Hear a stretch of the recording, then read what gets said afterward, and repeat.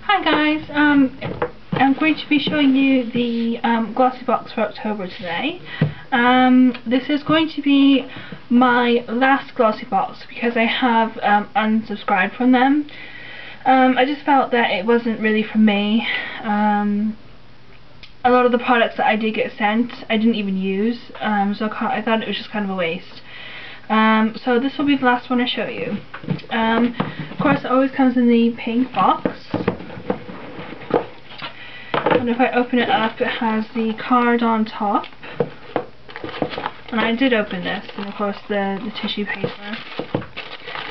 And I will show you what's in it this month. As always, there always seems to be some perfume samples in with these. So I'll just open these up. And already I can tell it's got that old lady smell. But I mean, like I said, you know, fragrance is down to the individual person. I think a lot of things smell like old lady. It's just me, so. And all of these perfumes are by Robert Piguet, maybe? I don't know how you say it. Piguet, maybe. I don't know. So yes, you get 3 of them. One is Calypso. Yeah, it's kind of old lady. And then the other one is Fracas. Yeah. Again, old lady to me. And then Visa. Yeah, I don't know, they all smell the same to me. I know there's supposed to be different scents, but they all have a similar scent. I don't know, whatever. Alright, so next is a Stila Smudge Stick Waterproof Eyeliner. And this one is in Moray, which it appears to be sort of like a khaki green colour, with a little bit of gold shimmer. If I can just, so you can see a swatch of that. I don't know how well you can see that. It's quite a pretty khaki green with gold shimmer anyway. And next up is a full size, I believe this is full size anyway, Leighton Denny nail polish, and this one is in Baby Doll, which is just a really light peachy pink almost. And then lastly, some Dermatologica products, and one is the Multivitamin Power Recovery Mask and the Multivitamin Therma Exfoliant, or Thermofoliant, which is just like an exfoliant. And a little Dermatologica case, and you get in here a Renewal Lip Complex.